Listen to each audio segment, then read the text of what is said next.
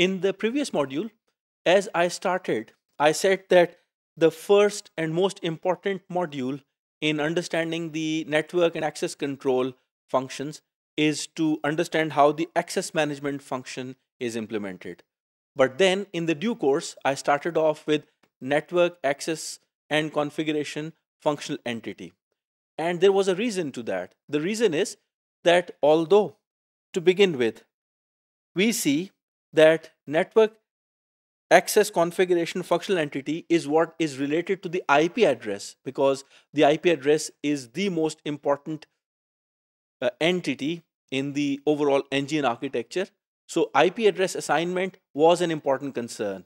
But as you can see in this diagram, that the access management functional entity is the first entity that interacts with the customer equipment. So it means that with the understanding of access management functional entity, we shall be able to know how exactly an equipment is connected to the network.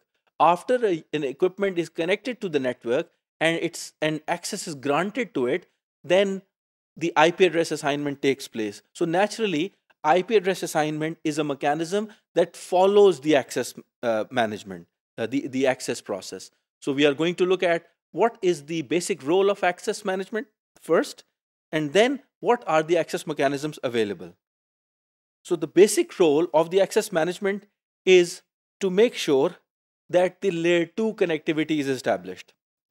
Now, as you can see, we have just seen in the diagram that the location of the access management functional entity or the module is between the customer premises equipment and the network access configuration functional entity. So it is basically a layer 2 connection from the customer premises equipment to the network access and configuration function, and vice versa. It is more of a logical connection because different access technologies could be used. For instance, the point-to-point protocol, the Ethernet, passive optical network, any layer 2 technology could be utilized. So it is more of a logical implementation.